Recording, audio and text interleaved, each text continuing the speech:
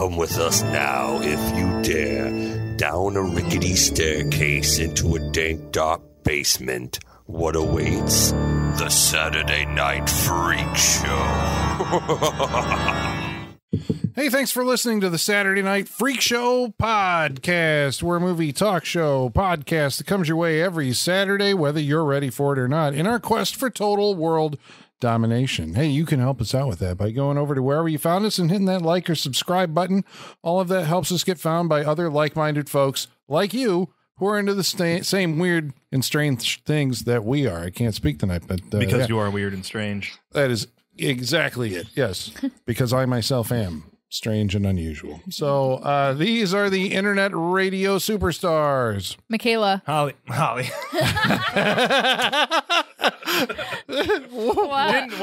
Didn't mean that. Sean. I'm stuck in some sort of pattern. I don't know. It's like, wow. This is what I hear next. Yeah. Okay. And I'm Colin. Holly tonight is on assignment. No, she's not here, despite what I may say for the rest of the hour. So tonight we watched a movie that was chosen by Sean, what did we watch tonight? We watched 1995's Species, and I will not have it said any other way. Well, I'm sorry. I'm a species person, Sean. I'm sorry. All right, that's our first audience. Dear Brailer, what do you call it? Species? Like I told you off mic, Sean, when you say species, it sounds like you're calling a cat. Species. Yeah. Spies. Yeah, because I think I've always been a species guy. Yeah. Species. Yep. Yeah. Species. All right, It flows a little better. I'm going to try to do it differently tonight. Species.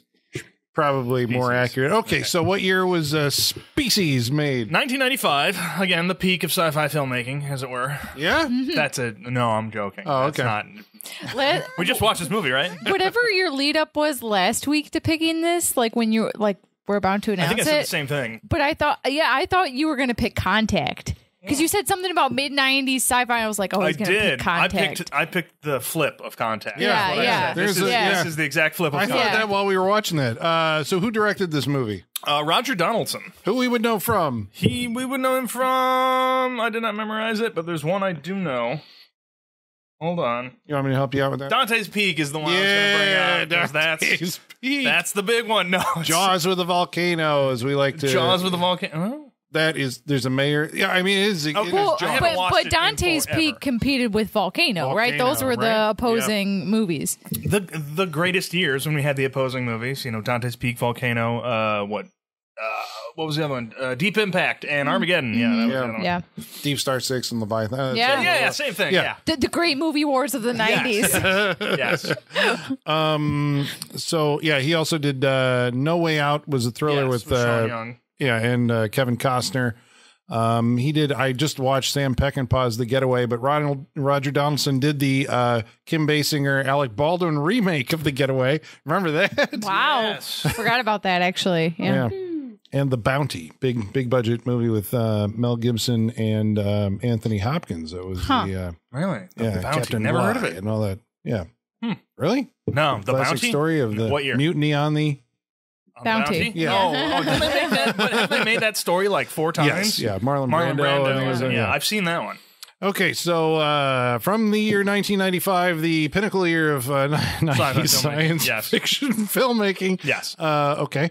Isn't Arrival right around the same time? The Arrival, I'm sorry. Ooh, I think that was like 1996. Feels like it's around the same time. There's a little run happening I here. think sci-fi did had a big thing going in the 90s, or at least around this era. Yeah. Again, with this in Contact. Which I was just kind of like, Independence Day, 1996. We were really into watching scientists do stuff in movies at this point in time. Even though, science, any of it. Even though at that point, watching scientists do something in movies in 1990s was probably the most boring thing you could get. No blinking light science. Technology was the most boring looking I think you could get in the 90s. Yeah, it was just steel. Tan and just You're just watching people look at DOS monitors. It is. Yeah, it's not as good as the old ones when we got blinking light science. No flip switching science. None of that. It's not as no beaker science. No right? It's not as good as now when we've got huge monitors and monitor science. Yes. Okay. Well, now we have beautiful floating UI design in movies now, which now everything's the Stark Tech holographic science. There we go. Holographic science is what we have now. Yeah. There we go. So what is the 90s science? Gray science. Okay, beige science. Okay, so this movie was notable, I guess, in some quarters because it's notable for a couple of reasons. But one, because of the design team, it had H.R. Geiger, the Swiss artist. Giger? It's Giger. Everyone calls it Giger. I used to call it Geiger back in the day, but everyone says not a Geiger counter. It's Giger. A Giger counter. Yeah. So this is like really the first movie that we've done that has had some of his designs. Obviously, he's like a huge influence in the science fiction and horror community. Yes. When was the first time? I mean, aside from Alien. Well, right. That you guys were, aware of the artwork of H.R. Giger. When I worked at Barnes & Noble, I bought one of his books, like one of his art books. Is it like Necronomicon or something? It's just like a collection of his drawings, and it's gross. Yeah, because he's there's very dicks and everything. Yeah, it's very sexual. Big, long, weird, bendy penises and everything. Like and a lot of vaginas. Yeah. Bendy penises. Yeah, because it'll be like it'll start and it'll like bend and go all around like the whole frame of the page and stuff. It's weird. Like, it's weird in a different way than you're expecting, if that makes sense. Right. Because you're like, I've seen Alien, I'm into this. And then you flip through and you're like, this is not what I thought. I am not into this. Yeah. This is some bondage nightmare. Yeah. I have his paintings hanging in my bedroom. And everything's glossy and sticky. As we were talking about this movie, he like all of his creatures always look like they've been like dipped in Vaseline. Mm-hmm. Always. They always look like that. Yeah, very hard to hold on to. All his monsters look like. I think I was... I'm wondering how old was I? I was like 10 when this movie came out. I'm wondering if I came across this before I came across Alien. I knew when I saw this. Species, you're saying? Yeah, Species. Yeah. I knew when I saw this that the same guy who designed the aliens designed her. That's all I knew. I didn't know what it meant. I didn't know who Giger was and all that, but I knew that was the link between the two. Maybe it's just good, like the age gap, but like I feel like growing up, this movie was on TV a lot, like obviously heavily edited, but this I feel like people always acted like was like low rent in comparison to like other Geiger, like obviously Alien's like the best Geiger thing, and this is like the trash version. Is what I was like always brought up thinking. A little more sexy, maybe a little more sleazy kind of. I think it's the reputation it had, whether it is or not, or what do you think about it? I think it's the reputation, right? Yeah, because you kind of have that. It's like Giger for hire or something like that, right? Where I mean, basically, Alien was a job for so Alien was jobs for hire, but he puts his passions into Ridley Scott saw the book Necronomicon, which had a painting in it, when he's like, that's the alien. And so then he hired Giger, who designed the actual thing, the costume and all this other stuff. But wasn't Geiger had also been, I'm going to keep saying that. That's fine. Giger had also been, wasn't he part of like Alejandro Jodorowsky's Dune? Like, wasn't he part of the crew that was designing stuff for this crazy big Dune movie that never got made? I want to go to the parallel universe where that movie exists. Yeah. I want to see that documentary is not enough. I need to see the movie. Yeah, I'd watch that movie. Yeah. It'd be wild. And most of those people who were conceptual artists on that ended up working on Alien. I knew Giger through like album covers. You know, he did album covers for like Danzig. Oh, did he?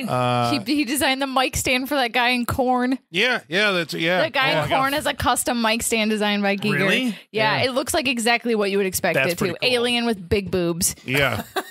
Well, he's known for like I guess it's the style has been called biomechanical. Like that's why it's a combination of like a fleshy thing and a mechanical thing, like living technology.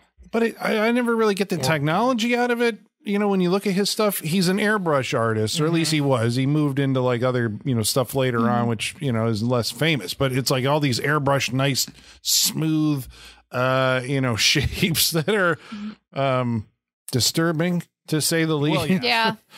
I think the technology part comes from like the efficiency of the monster itself, how it's in his design, it's very minimal. It feels like it's made to do exactly what it's made to do and nothing else. There's like no extra to it. Like it's a minimalist kind of technology. Well, I guess he would design now that I'm thinking about it, like there'd be monsters or creatures, slimy things embedded in like metal looking Yeah. shapes. Or just like they would look like they're like all these tubes coming out of them or Yeah, something. yeah. You know? Oh, okay. Like, So that's like, yeah. it's like it's Organ doing pipes. something. Yeah. So those And- pipes are like, Yes. there's steam in them or something, but they Right. look like they're made of some kind of alien flesh. one thing I always noticed about his stuff was how like intricate and deep the details would go. Like there was no just like flat surface. Everything had ridges and folds Yeah. on it. Never a Ridges flat and surface. folds on fucking every single thing. Even the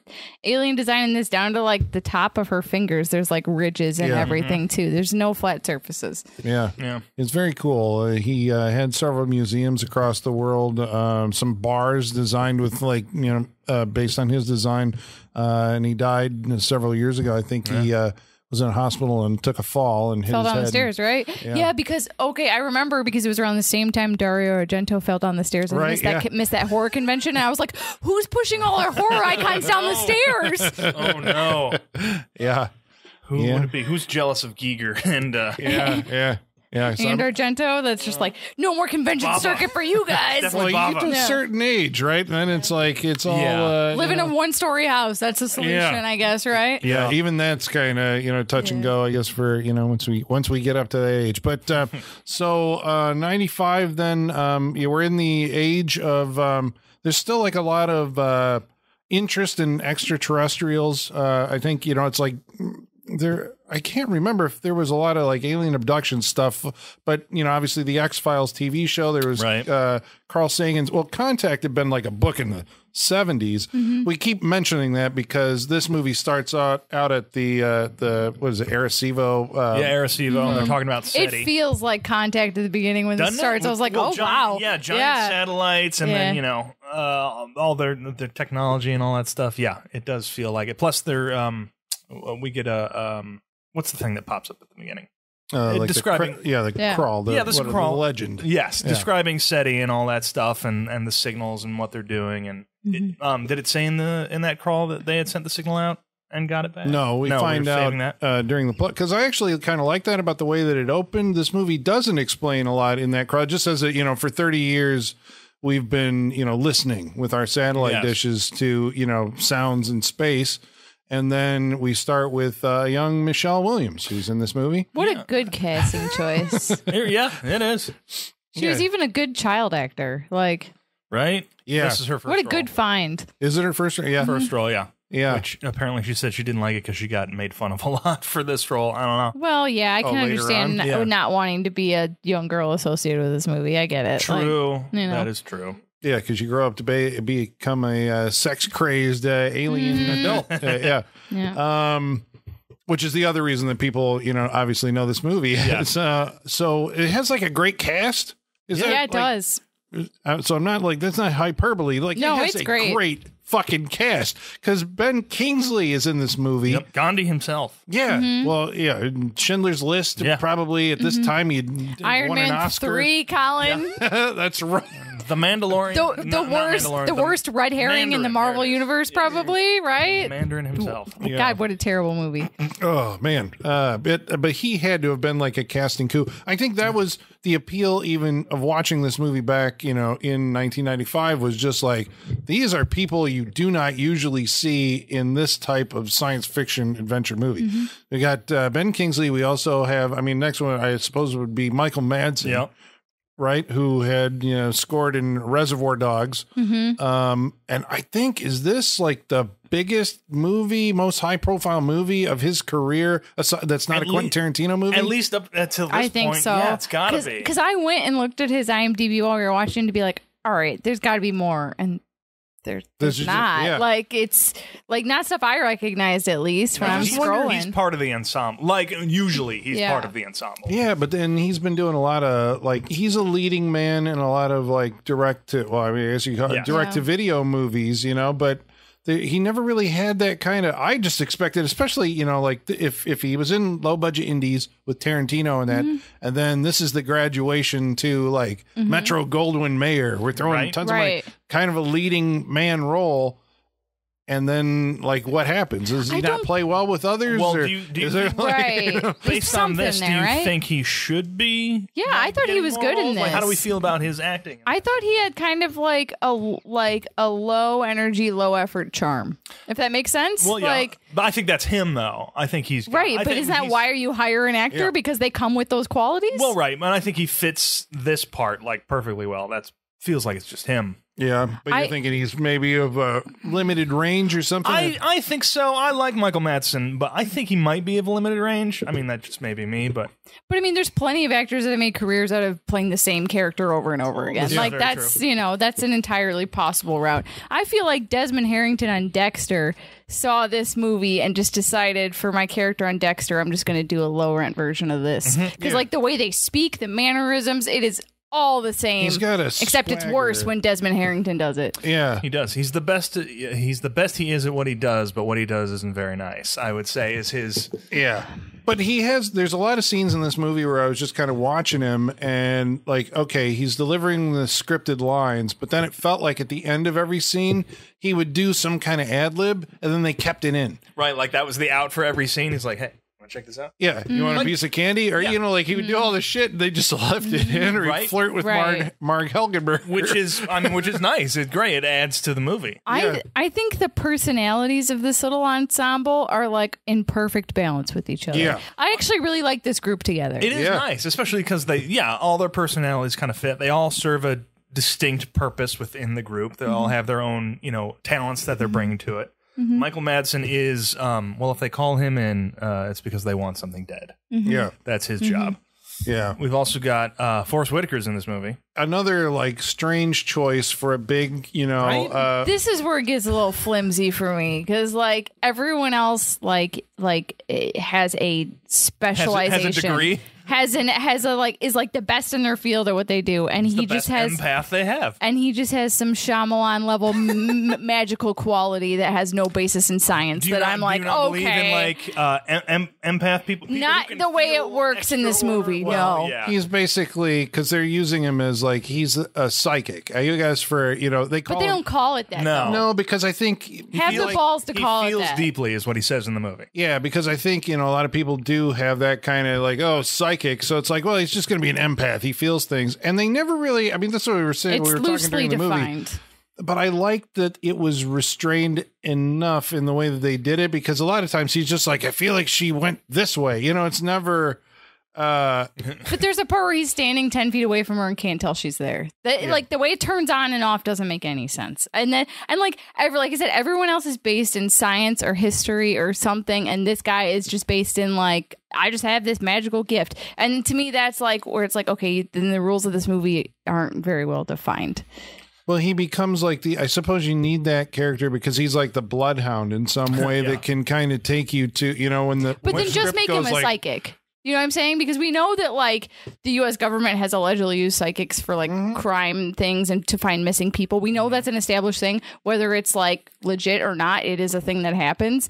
So just have the balls to be like, he's a psychic. He can see shit. And you can even do Don't a half-ass thing it. where, I think they kind of give it to him in this, where they don't like, okay, yeah, he's a psychic. And then you give him the scene where he like gets something right. Dead on. I mean, they do it in this movie, but not in that sort of way. I guess I just took it that he was the psychic or whatever. that's He the liked role to he call fills. himself empath, but it's like, you're here. But he doesn't like you're that the because it psychic. cheapens what he does. Yeah. I'm guessing, yeah. But like for me, like if you're an empath and you can just feel emotions, then someone could fake an emotion to throw you off, right? If they know that that's your ability. I'm wondering if he can tell the difference in this whole world. We don't know because it's not. of empath science that we're talking about. I'm wondering if he could tell the difference. We don't know because We it's have no not idea. well defined. And apparently, he can feel the feelings of anything, even aliens that are like literally cells in a microscope. He can feel those feelings. Yeah. That's how sensitive he is. He can tell when something's wrong. But he can't tell when he's 10 feet away from the alien they're hunting. So. yeah. I wonder if she can turn it on. The inconsistencies are. That's the thing. If they would have established that, like she's figured out his thing and knows how to like cloak it, then that would Well, have that's- been. God knows I they was had wondering- time in this movie Yeah. to do so. In the They one sure did. scene where he did lose her, where she was standing 10 feet away from him, she did transform. And I was like, okay, is this going to be the like logical get out of jail Right. card? Because he can't detect her because she changed from like a where she's creature. watching him. Yeah. When just after she and he's like standing there, like it yeah. feels like she's still here. Then she turns human. He's like, okay, and he walks off. It's like that. The human part's that's what he could say. not explained in the But movie. no, it's not, because then he could sense the fucking eggs growing in the. No, I'm not saying that's a hard rule of the movie. I'm just. It changes depending on the scene what the rules are. So It's kind of like, well, if our script can't take us there, Forrest Whitaker will. Yeah. Exactly. Yes. Well, that's what psychics do, and Well, that's the function that they serve in movies, Yes. I guess. Ben Kingsley's the leader of this outfit, a government scientist, maybe. Because he has a lot of authority. He's head he's of a high up project. somewhere. Yeah. He can get helicopters in a second. Yeah. So he's If got he some needs power. He can get it done. Right. Marg Helgenberger, who I guess now is mostly known for being in CSI. Yeah. That's a shame. At the time this came out, I remember she was in a show called China Beach with Dana Delaney. That was like a big. She was in China Beach? Yeah. Okay. And also we have Alfred Molina, who's in this movie, who later went on Doc to Ock be himself. Yeah. And Apparently going to be Doc Ock again. Bring it on. Yeah, so this makes our team. There's 5 people then in this ensemble who are going to hunt down an alien because Michelle Williams isn't Michelle Williams for that long. She's been grown. Well, explain to us how. Okay, so this is an alien invasion movie, but in the Contact era. Yeah, well, Keep bringing it back to And Carl the Sagan. Arrival area, too. And the Arrival era, Right, because yes. somebody figured out, this is Dennis Feldman, the writer, was Yes. like, they probably won't cross like space. That's like damn near impossible to do. Travel at light speed and whatever. Right. So how they are they going to send do it? information because you can do that. Did you guys think in the beginning when they said that they were sending out like signals with like the code of human DNA into space, were you guys immediately like, that's a terrible idea? Because that was my first thought. I was like, oh God, are we actually doing that? Because that's a terrible idea. When he started listing off, he's like, we sent out our DNA, we sent out a map of the world. I'm like, you're giving them the instructions to invade us. They went on the Voyager spacecraft. Yeah, here's the keys to the We're also the nuke. pretty reactive to heat and cold. I don't know if you guys need to know this. Hey, nuclear football, here you go. Right. Have it. Like, Yeah, when that popped up, I'm like, wow, we're giving them a lot, aren't we? yeah. We I was shouldn't like, do that. I immediately had a panic, and I was like, oh God, I have to tell myself that we have not really done that as a society, because if I know for sure we've sent that shit out I'm in going to space, tell you, we have. I can't have that on the existential Voyager. crisis. They've sent your information out into space at this point, I believe. I know, but it's like, I know we have that weird little plaque that's like floating around with like the crude illustrations on it of like humans here, No, like there's- that shit's out there. The Voyager spacecraft has like a gold-plated record on that it. has, like, and the a recording. And all that stuff. but isn't it has- like Beatles music and shit on there? No, like, it has like samples of math. It has like all sorts of shit. We can't do Yeah, this. We're giving them the building blocks to break Well, us down. This is a whole new existential crisis I didn't know I was going to have. Better so. or worse than Hitler, Like- than sending Hitler out into space and getting They're that like, back. well, they were like, what could it hurt? We'll show you who we are and you show us who you are. Yeah. Well, Turns Colin, it out- can hurt a lot because any alien that can come visit us is more advanced than I know, us. because I saw So, Species. Yeah. Right? It's not good. How are they going to invade the planet? Well, like we said, they wouldn't travel, or at least according to the writer, they wouldn't travel that distance to come see us. They'd send us information. So what they do is they send us back a new DNA model, combining our DNA with apparently alien DNA. Yeah, they they send give us the plans, theirs, and here's how you can combine it with yours, Yes. basically. Do But they I like the way that these aliens who, obviously later we learn have malicious intent on the planet, because basically they're going to send the biological weapon that's going to destroy the planet. But first they send you like, here's what was it? Right.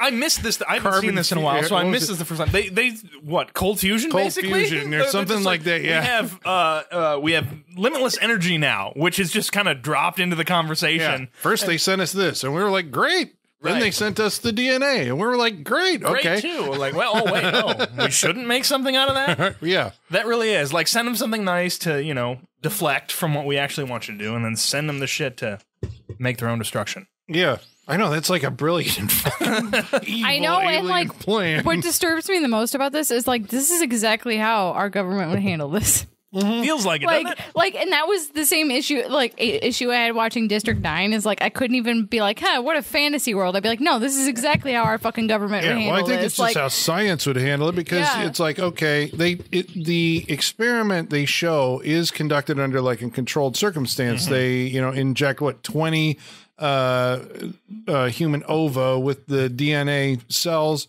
and they get 3 viables. They freeze 2 of them, which of course opens the door for a sequel. Yeah. And then they grow 1, and it grows at an exponential rate, as they always do, of course, and into a little girl.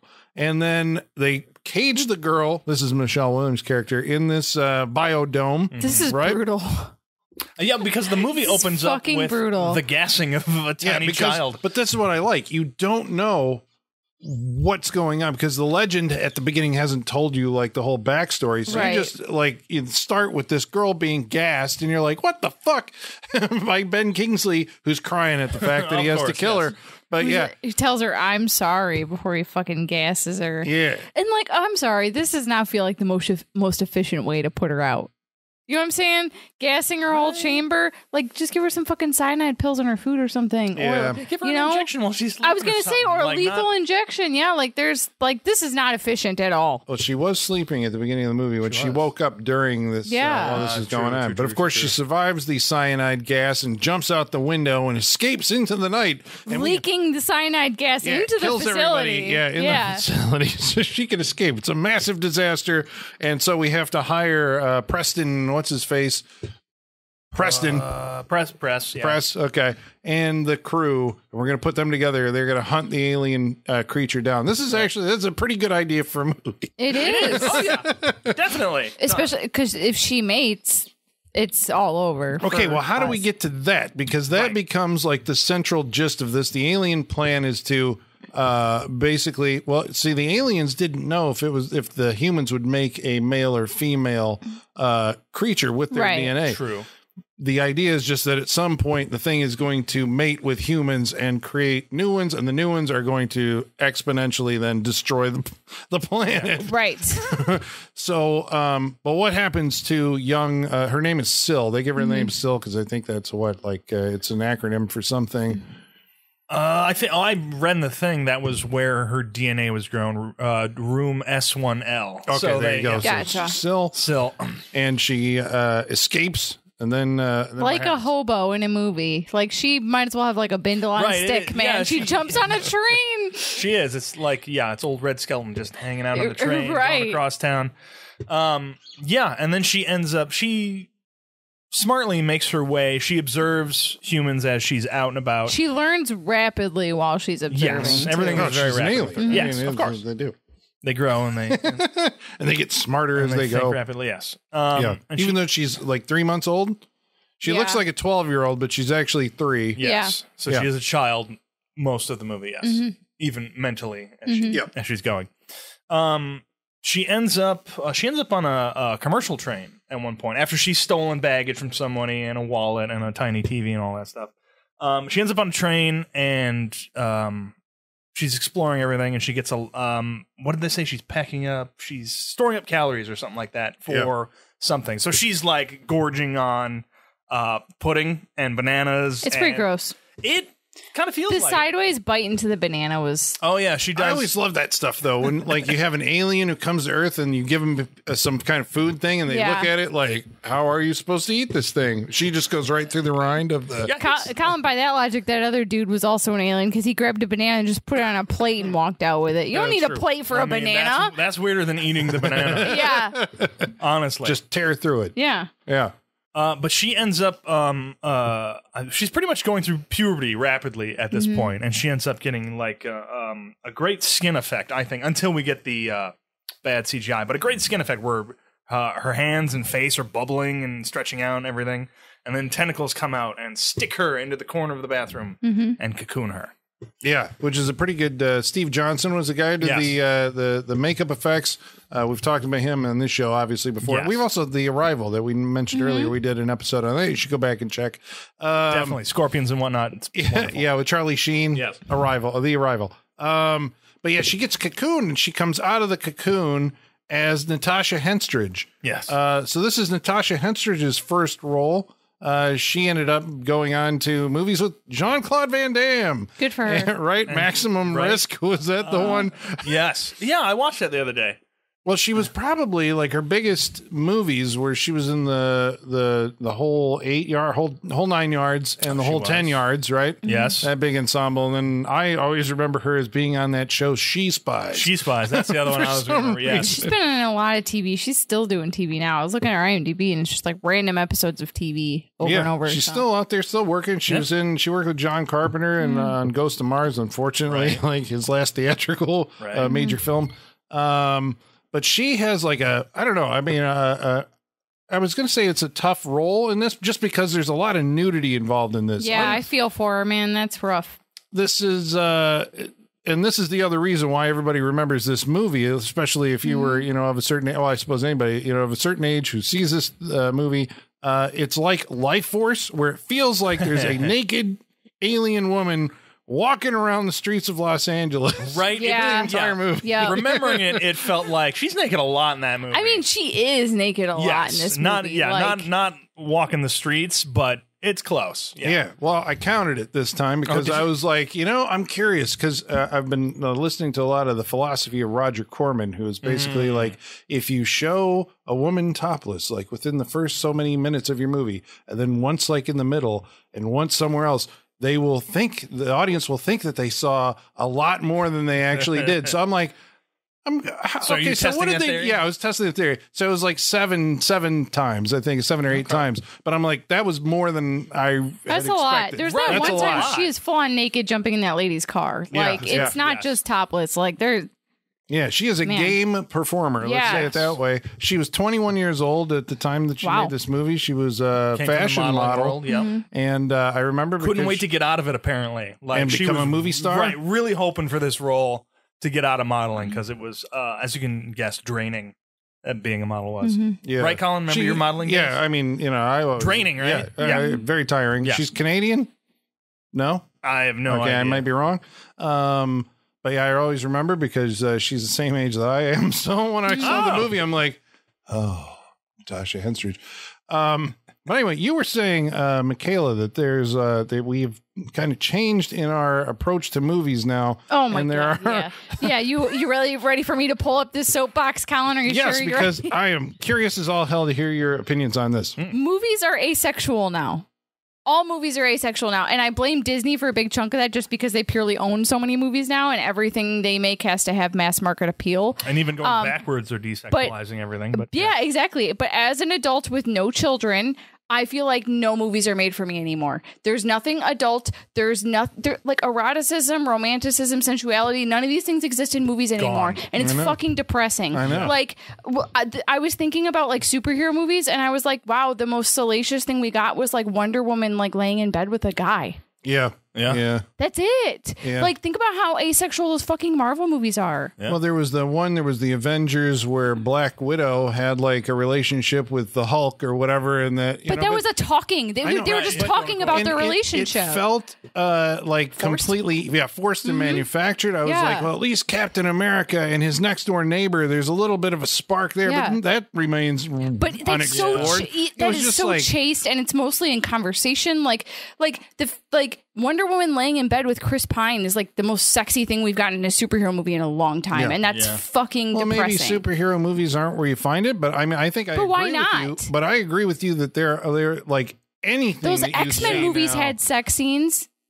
Those original X-Men movies had sex scenes. Jean Grey, you see her fucking straddling Wolverine in that one scene in the X2, I think, when she's like.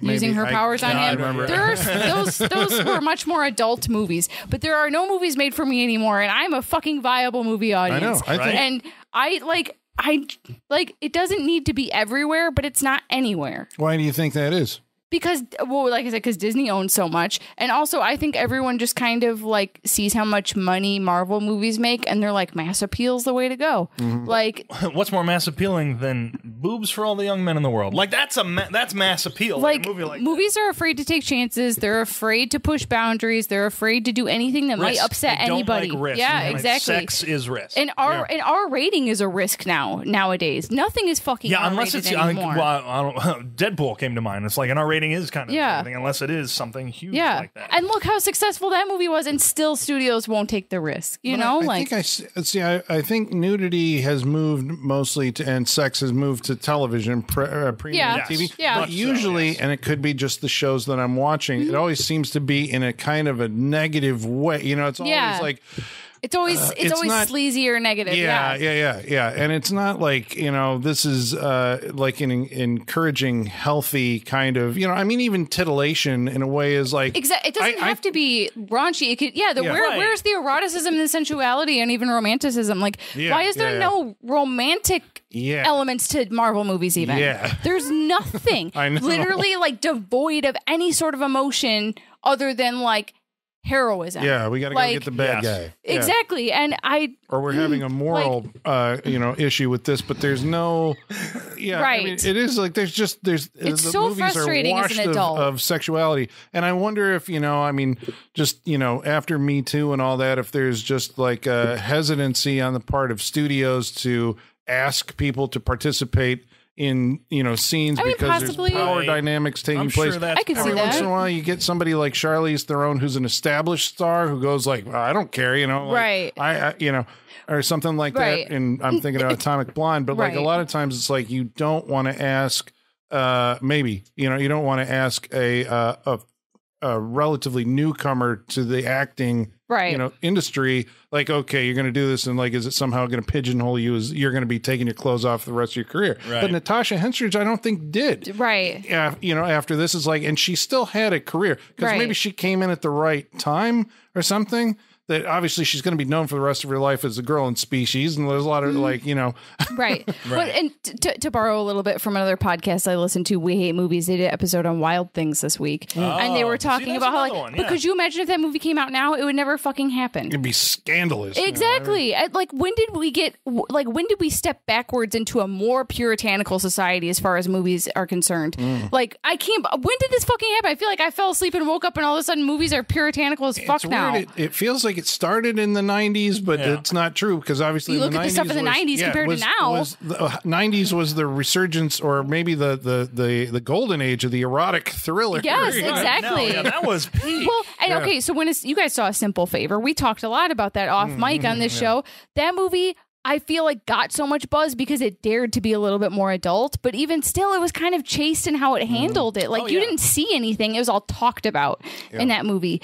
And like, but still, that was like the closest we could get to like a Wild Things nowadays was A Simple Favor, which in comparison is pretty tame. Like, I mean, I guess I don't like necessarily expect adult content or emotions or, you know, situations from, you know, Avengers movies, because I mean there is an immaturity at play just in the subject matter, you know, but like, yeah, I would like mature films, and maybe you know the audience is out there going like, there's all and they're going to lift off a bunch of stuff that's happening right now, but it is out there, but for the most part it does seem like Hollywood is basically anti-sex, exactly, normal human emotion other than like whatever the plot calls for. And romance is also, it seems like out of like an, you know, you go see an action movie and there's not going to be and romantic interest. No, and you'll get people complaining like, why are they shoving the romance in my action movie and stuff like that. And I understand, like, I'm not going to get in my Marvel movies. That's fine. Whatever. That's fine. That's not for Marvel's not making movies for me. They don't care about me going to see it. They care about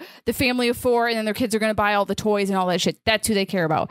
But like, it feels like every studio is taking after what Marvel and Disney do. And that's the problem, is that their approach is bleeding into all movie genres, and I don't like that. And this'll keep going. It always does a circle until somebody makes that one movie outside of that goes like big. A hit. And like, what's going on here? We got to copy and then we circle back into that. But it seemed like Deadpool was going to do that. But Deadpool's like, it still fits in the mold because it's still the superhero stuff. So I don't think that's the movie that was going to break us out of that cycle and to be like, hey, let's explore this. People seem to like this. That wasn't going to be the one to do it.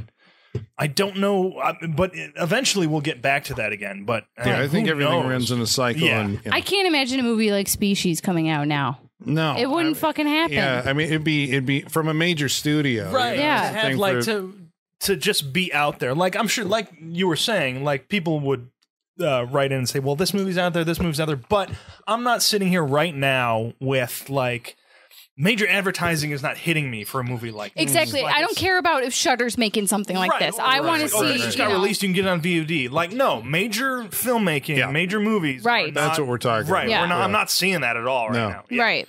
Yeah. Because we don't matter as an audience. Because they can't make money off of us. Well, that's the thing. It's like when Species came out, it didn't seem like it was that daring at the time. I mean, it was, obviously, I was like, it felt daring to me as a 10-year-old boy. Well, no, but my reference point for it was Life Force. It's like, okay, Right. True. just because it's thematically similar, it's a science fiction movie with a woman who's, using her a creature, I guess, who looks like a woman who's using her sexuality to, invade humanity. Yes. Right.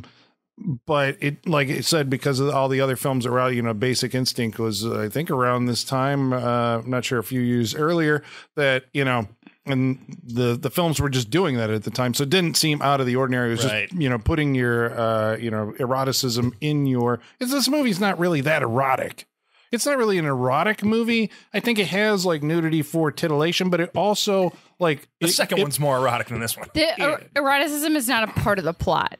No, because it has this kind of matter of fact, like human biological thing where she wants to mate with a male to produce the offspring. That is the plot. How does that happen? Right. Well, she's gonna, sexually entice them into sexual situations so she can make this happen. It turns out that several of the people that she tries to mate with, and this is, the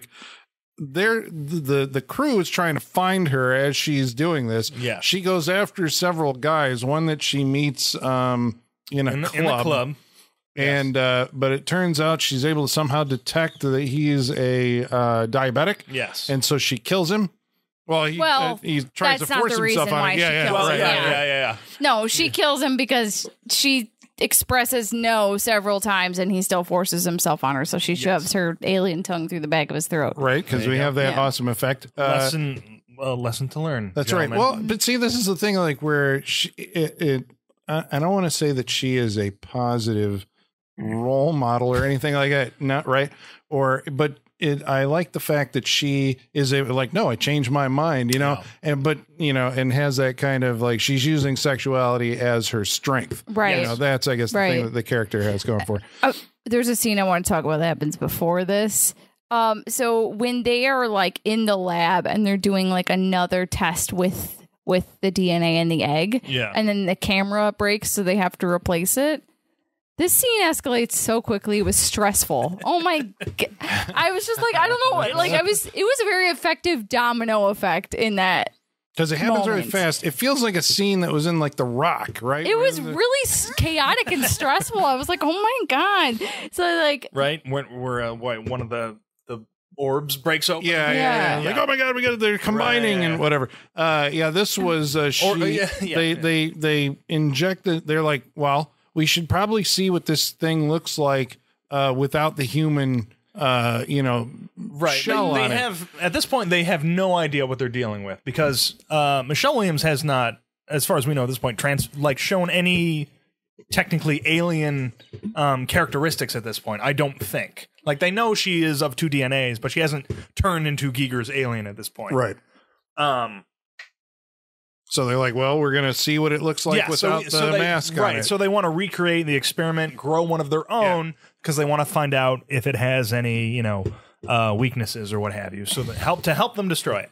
I thought the effects in that scene were great. There's very minimal garbage bags, CG. Is that what it was? Bags. It's garbage bags. Which is like an air pump that they inflate. It's like they had garbage bags. I think garbage bags and pantyhose is what Steve Johnson said in the.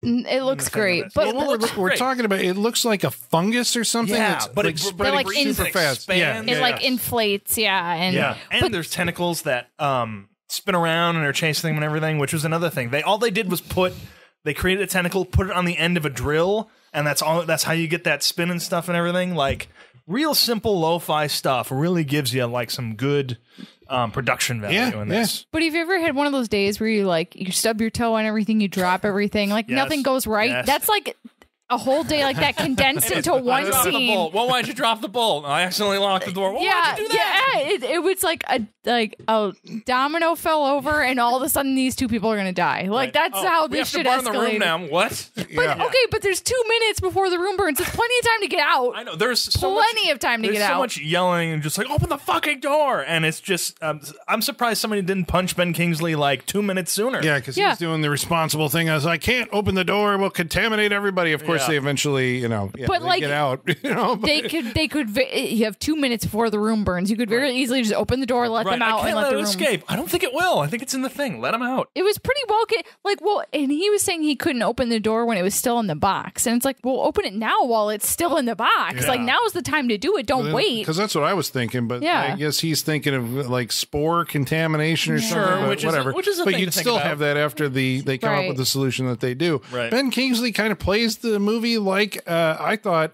I'm like, this is an interesting perspective for this actor. He's playing it like he's an alien, right? Or he's kind of this hunter alien where, he doesn't understand. He's always asking the team. He's an android. It's like he's the explain to me what's happening here. It's like, I hired you. You're going to tell me what she's doing. What is she doing right now? What is she thinking? Why would she go there? Why is she doing this? And he's got these other 4 people to explain this to him. But whenever you watch him, when he goes into like, the club or whatever, just his head movements is like he's, right. He's still like still the doing Terminator.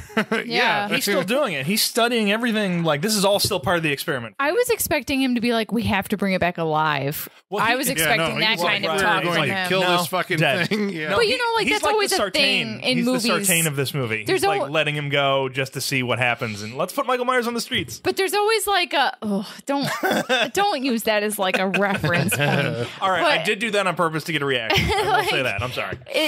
It kind of, but like in movies, there's always that one scientist who's so dedicated to his craft is like, you can't kill the experiment, like I think Splice has that problem. Yeah.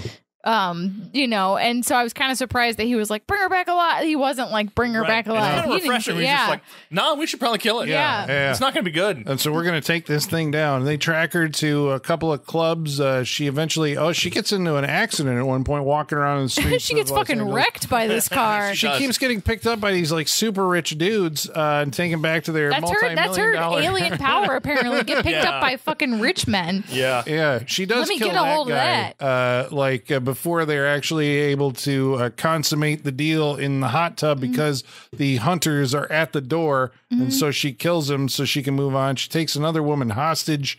There's a whole bunch of I forgot about that part. With that's a plan right there. That is because I was like, I don't remember that part because it feels like, or I didn't remember it prior to watching this because it was like, okay, I remember that we have to get to the next piece of business, which is them all at the club, and she infiltrates the group, right? But there is like this whole thing where she has to fake her own death, but to throw everybody off the trail. This is pretty smart. My God, this poor stunt woman. Holy shit. She almost got ran over by that car. I mean, this is a whole thing. She kidnaps a woman, holds her for a couple days, cuts off her own thumb. She's doing all this, and we don't know like where she's going at this point. Like it's all set up before the fact. She's filling up gas cans, stealing extra cars. Like there's just a plot going on here. Yeah. And she ends up, like we said, faking her own death with the woman she kidnaps.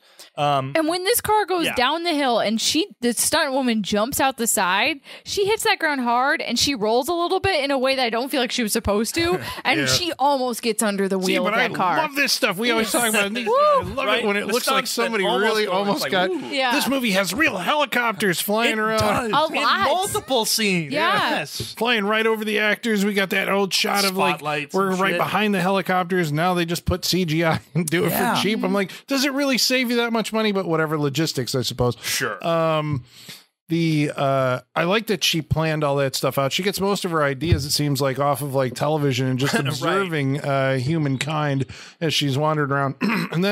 So she's like, well, I got to throw them off the trail. She's realized this. I got to get the hunters off the trail so I can actually like fulfill my biological imperative. Why doesn't she leave town? Because there wouldn't be It's a good question. It's a good question. Yeah, she could. If she's in a car most of the time, But she she's could like, they literally keep on coming leave at me. town. I think it's an offensive move, almost like it's a defensive offensive Well, where you think I'm going to she's go. claimed her territory now, and this is like her mating Well, ground? she knows. No, she just knows that she has to stop them from following her. True. And so the way that she's going to do it is to. I guess she doesn't know anything else. Like, she doesn't know to just leave and go somewhere else. That's Like, a all mis- she She knows- thinks they're just this going to is keep this coming. Is the only city. Yeah.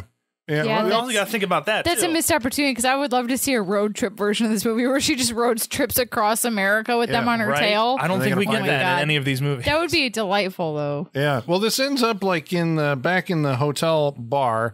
There's like a lot of dynamics going on here after she's presumed dead. Of course, Yes. a lot of them are like, I don't think she's dead. But Ben Kingsley is like, it's over. Thank God we got her. She cuts and dyes her hair. Because she At the saw that on same- TV. Yep. I'm sorry. The way she goes about this, I know she's an alien, but she has I like love the aspects that bother you. she has her hair like covered in dye, Yeah.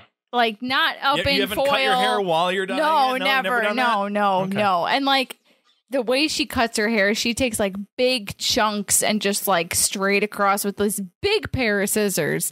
And like, but like her hair, like the hair is covered in dye. The scissors are going to slip on that shit, you know? Like, Did she it's- do it the way Oh, an alien my would do it? God. Was that method? I mean- Was that like, wow, I believe she's not of this earth? No, But human woman would it do doesn't this make way. sense for her to get it 90% right, though. You know what I'm saying? Like, how is she getting it almost right, but just slightly off? Read the That's what directions doesn't on make the sense. box. No, I have no idea. Yeah, you're right. Yeah. She ends up, she kind of has an attraction for Michael Madsen's character. There's this dynamic between Michael Madsen and Marg Helgenberger that develops throughout the course of this movie that, like, I really liked. That they have this kind of attraction. Yeah, that's what I'm wholly talking through about. it, Eroticism are and romanticism in a movie. Yeah. And they actually, like, do something about it. I guess I'm too used to TV where it's a will they or won't they for 5 seasons. And you're like, Right. oh. Yeah. It's nice to see when, like, oh, look, they like each other. They're flirting. They know that each other likes each other. Yeah. It's refreshing There's to see. nobody's Yeah. playing it coy either. No, right. It's like it progresses kind of like when he ends real up when he ends up in the door, she's like, yes, like Yeah. like, Yeah. they're playing. I mean, loved that, It's a yeah. parallel. It's great. It's a parallel to the movie because they're playing their own mating game as well. Right. But yeah, it's a nice relationship. Yeah. Maybe that's why Michael Madsen's getting that because he made that like. that's Yeah, nice. because it was believable. I Yeah. guess the whole thing Right. between the two of them was like it felt effortless, natural, Yes. believable. Oh, I believed they it. improvised You know, their it was- their sex scene, as it were. They were allowed to improvise all that. So again, Michael Madsen, improvisation, genius at that point. and Mark Helgenberg. I mean, Yeah. if that's all improvised, because that's why. I mean, it gives this movie like a kind of a. I mean, because then it doesn't feel everything all feels choreographed. It's not an explicit sex scene. We're saying Right. Just the kind of fumbling. The fun you would have. And this is all like that's what I'm saying. Like when I say I want like eroticism in movies, I don't need like porn. This Right, kind of right, stuff right, is right, what right, I'm right. talking This is about. kind of like the kind of thing, just yes. natural, normal human things. That's Yeah. all I'm Something asking for. Recognizable. Yes. It's Right. Like that seems like a human. Yeah. Yeah. Yeah. In this movie where we got superheroes and stuff, something that is actually recognizable from my life. Exactly. 'Cause I can't Like, jump into armor, Right.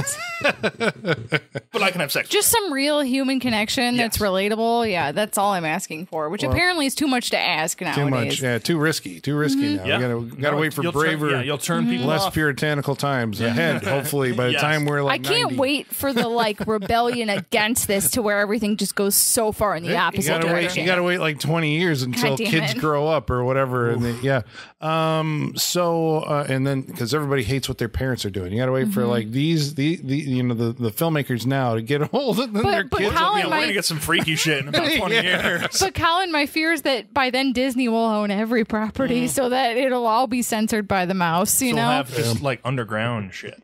if Disney they're will not change. okay with Daryl Hannah's ass being in a movie, there's no hope for the future. Yeah, I know. That's Daryl Hannah used to show her ass in Splash, but Yeah. you will not see that now. If you You'll watch see it. a really bad It's hairy censored. Photoshop job. That's why we're bringing it back to like why the Here's digital. why we're bringing species. You need the physical media. Okay, so anyway, where all that stuff still exists.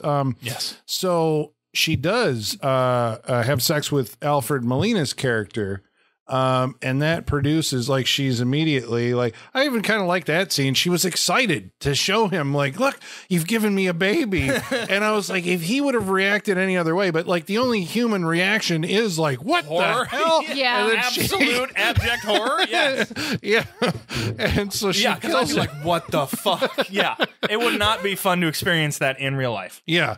So this leads to the last, the climax of the movie where the heroes have to go after the I think alien we just had the climax of the movie. into the, because this is where the movie becomes like up until this part, right? It is kind of trucking along. It's got interesting characters. And then, and maybe this is just my impression of it. So I'm looking at you guys to see how this goes. But like they go into the sewer and then we got mostly CGI alien sill. It looks bad. It's Not great. It's did not designed age by well. H.R. Geiger, but like the close-ups of the whatever, Sean, you were saying it's not even really a person in a suit. No, a lot of for this movie. most of the movie, they design the way they design Syl. When you see her in alien form, it is it's animatronic, but it's animatronic on purpose, mostly because of the way she's designed. She's very translucent. That was the goal when they made this alien. They want to be able to see through her. So if you look at the alien, you'll see, like Colin, you mentioned earlier, like if you look through her arm, her skin's translucent. There's different, like the insides of her are like all Giger designed discs and ridges and all that stuff. So she was mostly model for most of this movie. There are scenes where they do have somebody in a suit, especially with the water stuff. But no, she is, to get that look, she is built. I'm going to make a confession that tonight is the first time of the like 4 times I've seen this movie that I realized that I could see through that she was translucent. So that's why I'm like, the effect, I appreciate that it's there, but I was unaware. I just assumed it was a person in a suit. Right. And couldn't tell the difference. True or false? The original H.R. Giger design for the alien was supposed to be translucent, and then they spray painted it. They colored it black. I'll say true, just based on the way the head made its way through. Yeah, that's right. Because the head is because you can see the skull and everything. So probably, I'm gonna guess so.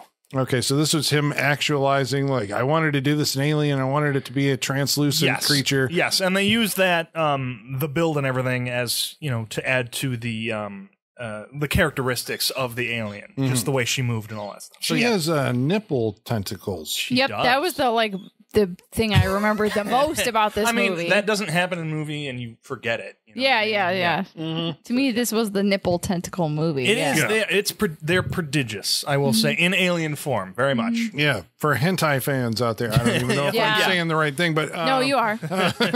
Yeah, they strangle people, they whip out and poke and kill people. Yes, they are the alien tail, but she nipples. has these dreams of. Syl does, where she sees, obviously we've got the distorted, stretched camera angle of what looks like 2 alien creatures, possibly mating. And I'm like, this time around, I was like, because I guess the first time you always register that stuff as nightmarish imagery, but this time I'm like, this is her erotic imagery. Right. Is her in her real form actually like imagining, this is alien sex? Alien. We watched alien eroticism tonight is what we watched. Yeah, Right. I'm like, oh, okay. Yeah. I'm dense. Climax takes place in a sewer, and then the cave with the what'd you say, like the prehistoric cave with the oil that hasn't been discovered. Right, yeah. and It must have opened in the earthquake. Yeah. Then they enter. It's literally like they enter the birth canal at this point. Yeah, I suppose, right? That's the imagery that you're going for. You got the dripping stuff, and it's all wet. On the inside, and right, because she gives birth to the little alien baby kid who's kind of like through the chest. Isn't it? It's like he comes out like through the front. It's gross. Yeah. But she's the thing sitting there. She's going. Yeah. Good noises. But I mean, the imagery is a lot of like people walking around in the dark on catwalks with rifles with flashlights on them and you become crawling through tunnels, and you become like very aware that this is the kind of standard. This is now the we have movie, entered cliche-dom where the heroes fight the monster in the cave. I mean, it's like I know Michaela was like, you know, it would have been cool if she would have, run through an amusement park or something. Like, well, because her escape plan every other point in the movie is to like just blend in with a crowd of people and disappear. Yeah. And then at the climax of the movie, it's to run into the sewers, which like we've seen in so many movies. Privacy for birthing, I suppose. This is true. She has to go somewhere where she can. I'll equate it to like if a cat's about to give birth. They run and they hide. Yeah, like, I have to go but like there's more. I'm just saying there's more interesting places she could have done that than the sewer. This is very true. Yeah, I mean, I guess it's something that it feels like that you have to do, but it also kind of at the same time felt like have her climb to the top of a skyscraper or something. That would be fucking cool, something like that. Definitely better places, but it's got to be. But underground in the dark is does it have to be scary? It translates into I don't know. I mean, it's just the default place you go. I mean, there's still maybe that's where it's like that is when the movie becomes less inspired. Yeah, it's like we're falling back on what we know. And considering what we've had up till this point, it's a little disappointing that they just kind of fall back onto that. Yeah, and that freaking CGI like Syl darting around. I mean, like it's one of those things where it does not hold up. No, it doesn't. Not at unfortunately, all. Which is too bad. This is the stuff George Lucas like. Go back and fix this. Like, make this look better. Right. That would be funny if they actually did go back and, like, just redo the CGI of, like, he's got old time CGI and movies. money. Yeah. Just fix all... Yeah, Wouldn't George. that be great? Fix all the old 90s CG. Yeah, that I'd be for. Just redo it all. Yeah. That's win-win for everybody. But would you be surprised to learn that the heroes do indeed blast the fucking monster in the face with a rocket launcher, grenade launcher? Well, they killed the baby, too. I mean, they had to wait till it changed into its alien form, but see, and I'm like, just kill the kid. Right, they should have just fried the baby. Don't decide to like dial it back now. You've made it this far. Just shoot the baby in the face, you know? Yeah, we see this little alien. Why hold back now? Like clearly they know that any kind of like offspring of Syl is bad news and you're going to have a problem with it. They hold off, of course, because like, oh, it's like a kid, but then it's, what's it? Then you gotta and throw it, and of course Michael Madsen gets his one-liner at the end. Let go, motherfucker. Let go of her. Let go of him, motherfucker. Yeah, bam. Yeah, it is. Yeah, he gets his moment. It doesn't totally feel like a moment. It goes by pretty quick. Like I feel like that should have been a bigger moment. Yeah, but okay. All right, but the alien head explodes. And explode, yeah. Acid-looking blood flies out of it as it falls into the fire of the oil that's caught on fire. And there's a big flaming end of the movie. But that's not all. There's a stinger. What's a stinger? There's the little mouse eating the nipple tentacle that was chopped off, right? And then the mouse shoots out a little tentacle from his mouth at the other mouse, and sequel setup. Sequel setup. Unfortunately, we do not get mouse monster sequel. We do not. No. We get space monster sequel and then clone monster sequel. I saw the second one. How many of them are there? 4. Get the fuck out. There's 4 of them. There's like the Awakening, and then there's another one. She's in this. Natasha Henstridge reprises her role for the second one. That went to theaters. Which is wacky. Like that movie's wacky. It switches. It's like it's a guy alien this time. She's a clone. Yeah, because they without an astronaut the goes into space, gets infected with basically the same thing that is the aliens. Comes back. They realize this, so they rebirth her in order to help track him down. Yeah. Sounds like a movie you should bring to the freak show. Because he's I got to mate with a woman. It is a freak show movie, and there's a lot more of the getting women pregnant and like what happens when he starts fucking everybody. Yeah, Mark Helgenberger I think comes back for that one. Michael Madsen does. Oh, he does. Helgenberger does. I don't think Forrest Whitaker does. Okay. But I know, unfortunate because he was a standout. I could be wrong on that, but but those two definitely come back. Okay, and the third one, I think they replace Natasha Henstridge. She's at the end. She's at the beginning of that movie, and then she is replaced. Okay. I don't know the specifics about that one. And the fourth one, Sean? The fourth one... Was that like a sci-fi movie? I mean, maybe. that one I know nothing about. It was the booming DVD days, and you could crank a movie out, and boom, people would buy it. You can find them all on Scream Factory right now. There you go. Yeah. Okay. All right. Well, we're going to tell you whether or not you should watch Species. We're going to go around the table and give you a review of it. But before we do that, we're going to have to summon our mailman to bring us the mail, read some of your mail. His name is Igor. Bring us the mail. Masters, the mail. I've got the mail. So many letters. Our followers are rising. Why, thank you, Igor.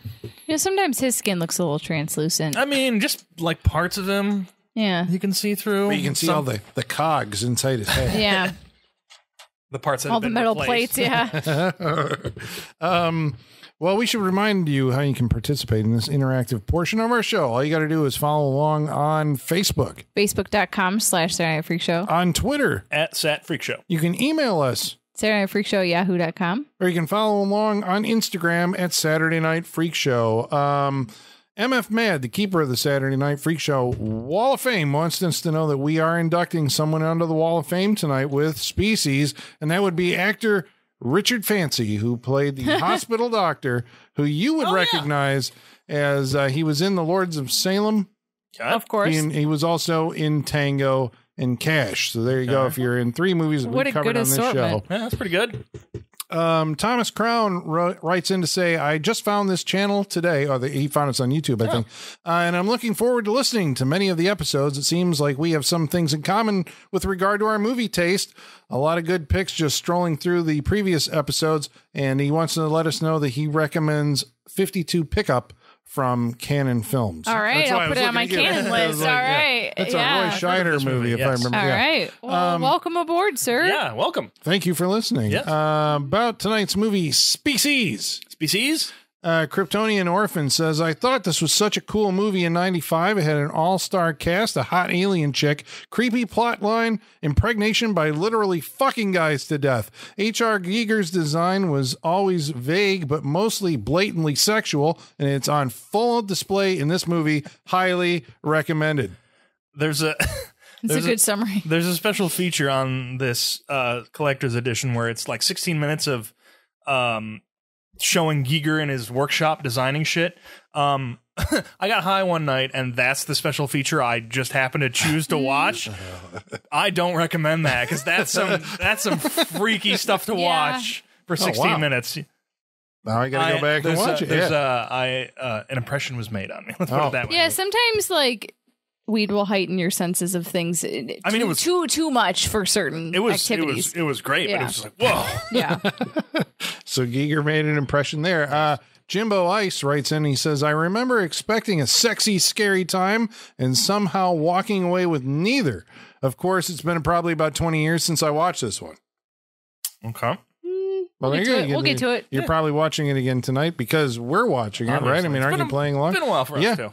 Travis Legler writes in and says, I remember seeing this movie a few times and liking it, but not always remembering it. It seems like every time I watch the movie, it feels like the first time. Still, I seem to remember enjoying it. I know an underrated actor like Michael Madsen is in it as Preston, and he had such a fun, short-lived show in the 90s called Vengeance Unlimited. Really? What? Wow. Well, I'm going to have to look into this. All right, we'll look sounds into interesting. That. Vengeance Unlimited. Sean, that sounds like something your work would show. It does. Oh, yeah, that's definitely on one of our channels. Get right next to Renegade. Yeah. Yeah, right there you go. Yeah. Michael Whitaker writes in and says, I didn't see this one until a few years after the fact, but I do remember it having this aura of being something almost like an erotic thriller. Sex was front and center in the marketing. I also remember when the sequel came out, how they still tried to market it as an erotic movie, but something about it didn't quite feel the same. Well, yeah, because they flip it. Yeah. Ryan Handsome Jansen says, let's face it, most teenage boys, me included, watch this for only one reason. Yeah, I think there was a large section of the viewership that was for that. Yeah. Last week we watched a movie called Conan the Barbarian. Oh shit, I fucked it up right there. Conan the Barbarian. Conan. Right. No, it's Conan. Conan. Yeah. Robin Linneman Silverberg says, what's Conan's favorite cereal? Sumerian Toast Crunch. I like that. That's a good one. I forgot he was Sumerian. The week before that, we watched a movie called Cool as Ice. Grant Parrish said, I loved hearing you guys talk about this movie. When confusion about Vanilla Ice happened, everyone stopped and collaborated. I listened while you freaked stalked about how Ice's new invention, it's just too cold. Cool. I don't know what was his new invention. That's lyrics from Ice Ice Baby. Oh, okay. Yep. Ice, All right. stop collaborating and listen. Ice is back with a brand new invention. Right. That's how the song starts. There you go. All right. Something grabs a hold of me tightly. Keep going, Michaela. I know, because it was asked you know on what? the last I have episode. sung enough on this show. I want some rapping from Dum, Michaela. dum, dum, dum, dum, dum, dum. I'm laying it down. All right. Brett Williams says at the time this film was released on VHS, it was famous for having the fastest turnaround from theatrical premiere to release on home video for rental stores. In an age that films stream the same day as they're released in the theater, people may not know it took a year or more before films would show up on HBO or in rental stores. I think Cool as Ice did it in a few months, which was unheard of, but showed just how bad it had flopped at the time. That's crazy. Yeah, for that to happen in 91, that's nuts. Yeah. They just wanted more people to see it. Right? Yeah. You get the word out there. Sean, do you think it had like a whole wall of Blockbuster, just like the major movies? Definitely. Do you think there was Cool as Ice cutouts? Yes. Oh, why wouldn't there I know. be? I think there were. Actually. I'm going to scour I could be eBay wrong. and see if they exist. I remember we got the poster for it for sure, but I can't remember if there was a cutout. Anyway, There's got to be a cutout with him in the motorcycle. There has to Colin, be. I wish you had like a collection of like 50 cutouts. I know I should have Like, let me taken check all my that cutout stuff. collection. Yeah, I know. He's got them all like organized by release date. Yeah, I was an Yeah. idiot. Should have saved it all. We just tossed them in the dumpster. When I worked at Barnes and Noble, I kept a few, but we never really got good ones. The best one I think I kept was Black Swan, but I still threw it out eventually because they're really hard to store and like not fuck them up, you know? Have I showed you my Empire Strikes Back standing? I have seen that one. Yes, it's wonderful. So the week before that, we watched a movie called The Beastmaster, and Brett Williams wrote it again. Okay, so on that show, we called what we later discovered were called the Winged Devourers, and the Beastmaster, we called them Flashbats, and we talked about That's what they are. And so Brett wrote into us and said something about, the flesh bats and flesh gloves. And we were like, what the fuck is a flesh glove? Well, he answers us tonight. He says, Colin, how did you forget your choice of words for describing the covering for the robotic hand in I Know Who Killed Me? Yeah. It's emblazoned in my memory as the capstone of 4 freak show films that turned out to be a miserable playlist for work that day, all capped off with a Laverne and Shirley style flesh glove waving to me at the end of the conveyor belt. Wow. Sorry guys. As soon as we record, it's out of our memory. So some of the stuff, it's just gone. I remember the utterance of flesh glove. Yeah. But I don't remember where it comes from. Yeah, I know who killed me when she gets the robot hand. Yeah, I remember. Yeah, now I remember. There's a robot hand in that? I don't remember that movie. You don't remember I Know Who Killed Me? Remember the dude cut it off with the crazy knife? She got a robot hand. Right. And remember we see her go to physical therapy for her robot hand. And then remember it wasn't charged and she was like, dang, the thing never holds the charge. Remember that? Like, I don't remember How that. did you forget I Know Who Killed Me? I mean, that movie was wild. I know now the listener is intrigued and is going to have to go back and listen to that episode to find out. Yeah. Ad. Okay, there you go. So now we're going to go around the table and tell you what we thought of tonight's movie, Species. Starting with Species. Colin, you can go first tonight. What did you think of Species? I still like Species. I liked it when I saw it then. I'm going to recommend it now. I think because of the aforementioned elements. I mean, the two major things are the cast, I think, is stellar for this, this type of movie, a science fiction thriller. It is kind of like a chase movie, police procedural kind of thing. And the sex appeal of Natasha Henstridge in this, which I think is like a very in the 90s. Maybe it wasn't as brave as I'm seeing it now, but it's like, this is a pretty bold thing to do. And it set her off on a career. And it's like, more power to you.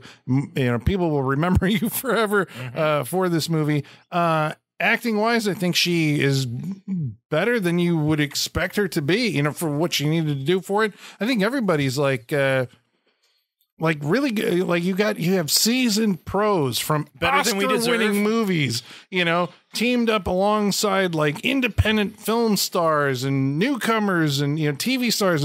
It's so it's cool. Just the dynamic, I guess, between all of those people is really what I thought was special about this movie.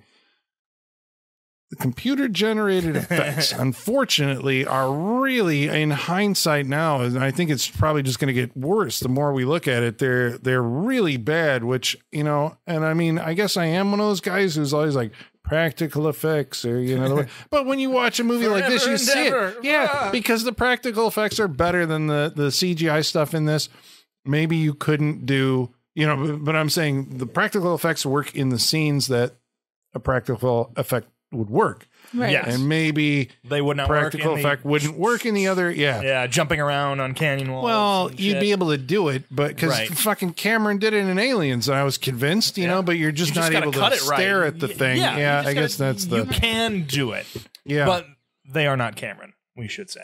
That's true, actually. I thought Donaldson, the director, was better up until and this is where it really does feel like the ending doesn't make an impression, because once you get to that kind of, it's the horror movie ending with people crawling around in the dark, there's a couple of scares that he tries there that like don't work at all because of his staging and the suspense that he tries to build up to it. And I'm like, wow, once you actually give him like a horror movie set piece, he doesn't know how to do it. He is not a horror movie director, but he was good up until then. So, but yeah, I mean, as a 90s science fiction movie, it's, you know, one of the most memorable. I think it stands out, and I think it's pretty good. I'd say you got to see Species. Michaela, what'd you think? So when I told my husband that we were watching this week, he said, "Oh, that's a really good movie." And I said, "Is it, or is it just catnip for 14-year-old boys?" And he was like, "That's fair." And I think both things can be true. Yes, I was gonna say. I think both things can be true. Like I said, I think my impression, I had seen this before, but it's been a long time. But my impression growing up was this was like a trash movie, you know? And I think that's unfair. I think this movie has a really big budget, and I was shocked by how expensive it looked. Like we were saying, there's helicopters literally flying all over this movie. And like this cast is impressive.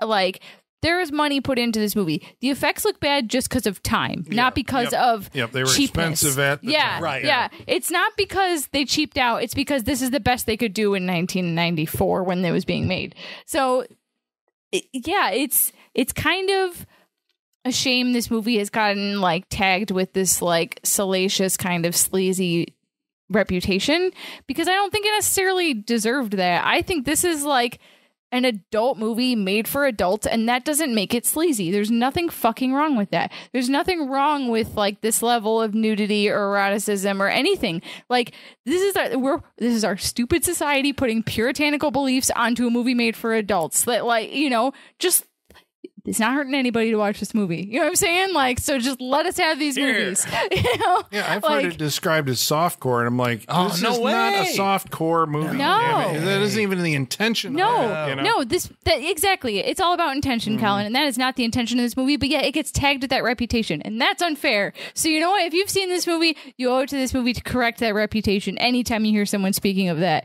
do your due diligence, set people right, Do your goddamn job, and tell people, hey, quit thrusting like 200 years of puritanical beliefs that America has stuffed down to your throat onto this movie. It is not specifically use the word thrusting. Yeah. It is not this movie's job to like live up to those standards. You know what I'm saying? Like I could continue on this whole thing, but I will stop. If you want to hear me rant about like movies being like crucified for not living up to like weird like buttoned up American conservative standards, there's tons of examples of that. But this, stay tuned for our Patreon, right? Yeah, where it's just that. Yeah, this movie, there's a lot to love. There's a lot to enjoy. Like I said, I enjoy the chemistry between all the actors. I think Natasha Henstridge is absolutely stunning, and I think she does a great job. I mean, they don't give her a lot to do, but she does good at it. I think we've seen models turn actresses that were much worse.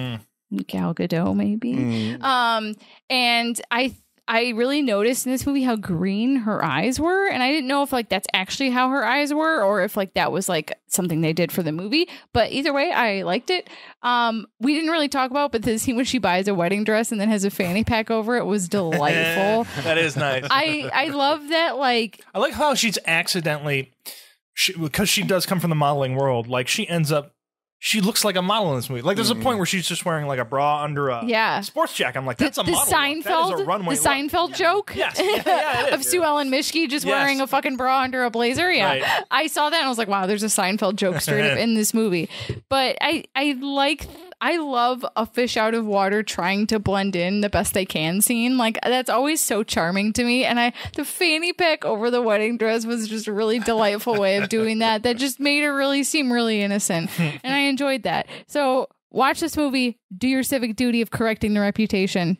You owe it to this movie. And if you want to see adult movies, the groundwork starts here. So do it. There you go. Sean, what'd you think? Champion these and we'll get more. Species. Again, I first watched this when I was a young lad. We can see why I have fond memories of it. Watching it as I'm older now, like everybody said, I mean, the cast is really good. Looking back at it now, yeah, it is surprising that they got, this really great group of actors together for a movie like this. The budget's up there. They're just throwing money at it. The effects, I think, are great. Michaela, I think you're right. This movie has probably had a bad reputation, and watching it again tonight, it definitely doesn't deserve it. The only thing I can say I'm probably bad about this movie is it does feel long at times. I'm convinced you could cut 15 minutes out of this just in, you could probably cut 15 minutes out of this. I think the director didn't have the best, economy of a scene when he was filming this stuff and everything. I don't think he's the greatest director in the world, but I think they came out with something special in 1995. It's be a great double feature with Contact. I think it, like we said tonight, I think it's a good adult movie, and I think at this point you know what I mean by that. I had a good time with it. I recommend Species. It's a good movie. There it is. All right, that's Freak Show approved. I think so. All right, Holly missed out. We'll say Holly would say yes. I think she would enjoy it. I think it's a good movie. I think it is a good movie. I think it deserves to be rewatched and reappraised. Yeah. All right, so that's Species. Next week, we're going to watch a movie that's chosen by Holly. Holly has prepared a statement. Oh man. Oh, boy. Okay. All right. This is my movie is going to be... Okay. No, this is a full-on statement. From the desk of Holly. Okay. No. Okay. There's an iconic figure that we've been dancing around for long enough. It's time we finally explore the world of style. Endless beautiful women and martinis, shaken, not stirred. Next week, we'll be discussing all things James Bond, but since it's the Freak Show, we're also going to space. We will be watching Moonraker.